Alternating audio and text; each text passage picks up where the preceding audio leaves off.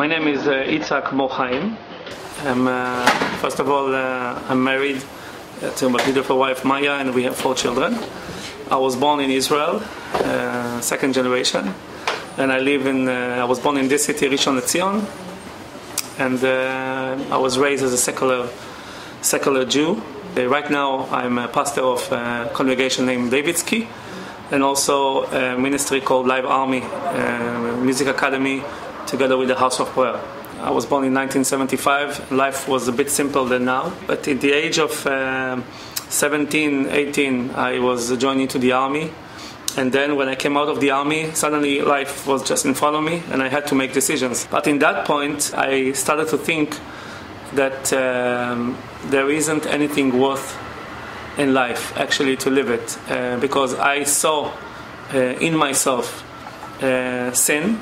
I saw in myself that I'm not so good as people think that I am.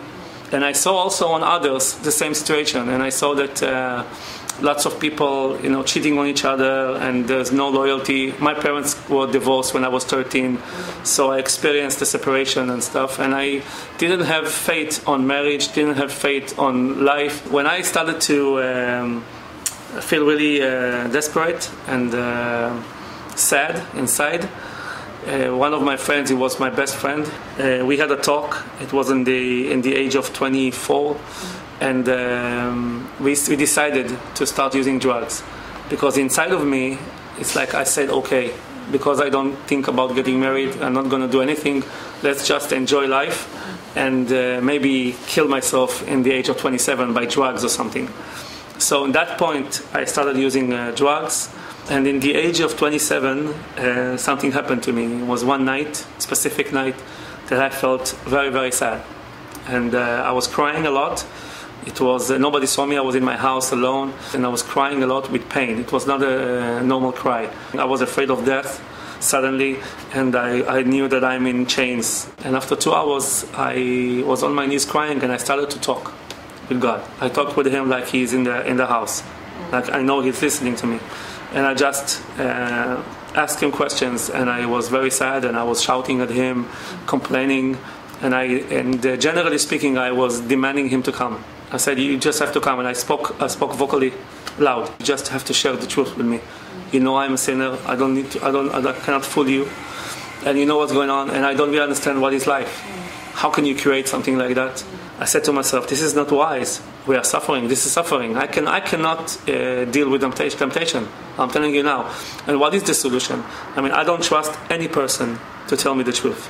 Not Orthodox, not secular Jews, not philosophers. No one can come to me outside of sin. I know everybody is a sinner. I just knew it. And I cannot believe any book, because I know people write books. So you cannot convince me through a person or a book. You have to do something. If you exist, you just have to do something. And I remember I said to him, in this point, I'm telling you, I want the truth, not any fantasy. And don't tell me, when I come to you in judgment, if you exist in judgment, don't tell me I didn't invite you to come and just tell me the truth.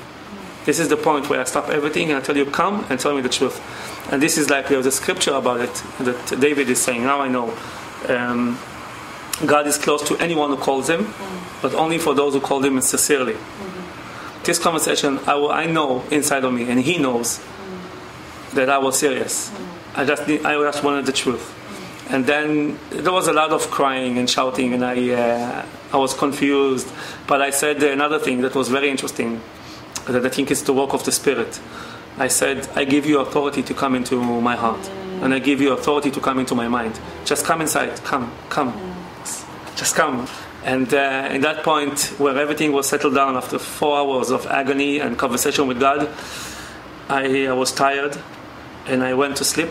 I woke up. I remember preparing myself to go to school, and I'm thinking to myself, something is different.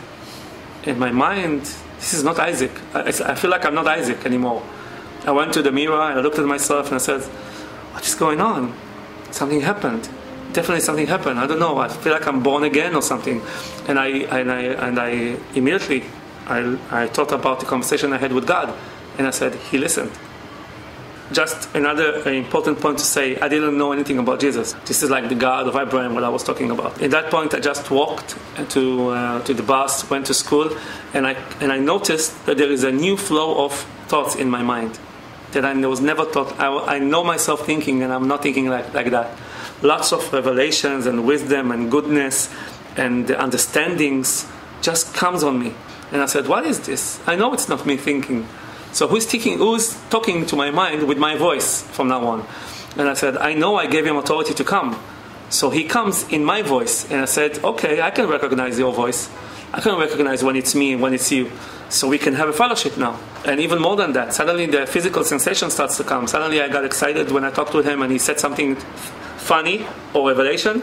I was goosebumps all over my body and I felt the presence. And I don't know what is presence back then. One big revelation that he gave me from the beginning. 24/7 I'm with you.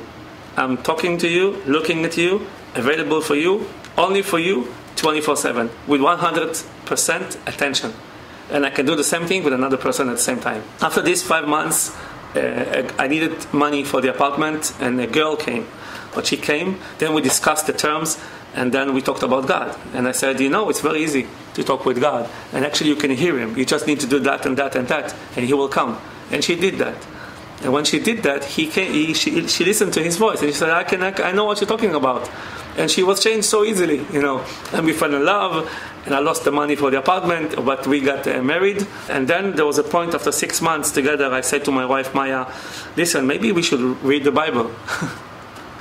And she said, yeah, let's read together. And I read every day a portion with my wife. Then we come to the point of destruction of the temple and the prophets, and you don't know what to do. So I decided to ask God, what's now? Then I went to my work, went to school, I came back home, I opened the TV and I saw a movie. And I didn't want to change the channel because I was so tired. So I stayed with the channel, and the movie was Miriam, the mother of Yeshua, Miriam, the mother of Jesus. And I said, well, it's not for me, this movie, but I'm so tired, let's see, who is this guy? And when I saw the movie, immediately I felt not comfortable in my seat because I see him coming into a synagogue saying the Spirit of the Lord is upon me. I never knew those things. Suddenly he speaks about things, and everything he says is already in me. I know this wisdom, I know this way of thinking, and I felt like, what's going on? And I looked up and said, Father, do you see what I see? What's going on? Is it you? What's going on? It's the same. It's the same wisdom. It's the same power, the same authority. And then when the movie stopped, my wife came, and I said to Maya, sit down. We have to talk. I think Yeshua is like the Messiah or something. Something is going on, and maybe we're going to have problems. I don't know, but we have to check this thing. And then she trusted me. At that point, Yeshua came, But I went back for a walk next day, and they hired a new guy, a new cook. Never hold a knife in his life, which is very weird.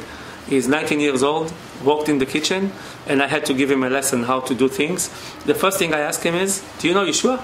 And he says, well, he's a wise guy, wise rabbi with students. I have a New Testament in spoken English in my house. If you want, I will bring it to you. I never read it. He was not a believer. Next day, he bring it to me. And I started to read Matthew, John, Luke, Mark, and I read it in English. And I'm in shock from the things. I read Matthew and I said to Maya, listen, it's like the best thing I ever read in my life. And then I read Mark and I said, listen, Mark is the best thing I ever read in my life. And then I read Lucas and I said, no, forget about it. Lucas is like the big picture. Then I read John and I said, no. John is like the best thing I ever read. Though I understood the 4 Gospels are amazing. And this guy was fired from job after 2 weeks. So this is how the Gospel came into my life. And then after 4 months of reading the New Testament, just being believers alone, thinking we are alone, suddenly I go back to work and I found out that in another kitchen there is an Ukrainian guy. His name is Marat. And I go to the kitchen, I feel prompt to ask him, Marat, do you know Yeshua? He said, yes, do you know Yeshua? He was afraid I'm checking him as a missionary. I said, yes, of course. I said, he's Jewish. Why do you ask me if I know him? So he checked me for 2 weeks. Every day I used to come, he asked me a question. And then when he saw that I'm really a believer, he said, Isaac, there is more believers in the land. I said, yeah? He He said, yes, do you want to come to Jaffa and to Bet Emmanuel and to join a session? And I said, yes, why not? And this is how I met the body. And they saw that I'm already mature, and they didn't understand, how can you be mature? You've never been in a church. I said, I'm walking with him. I'm walking with him for already a year already, you know. And I'm thinking to myself, can you imagine how many young people did the same thing I did? And nobody knows about them. And they are everywhere in Israel because of the resurrection, because of the prayers that you pray and the body is praying.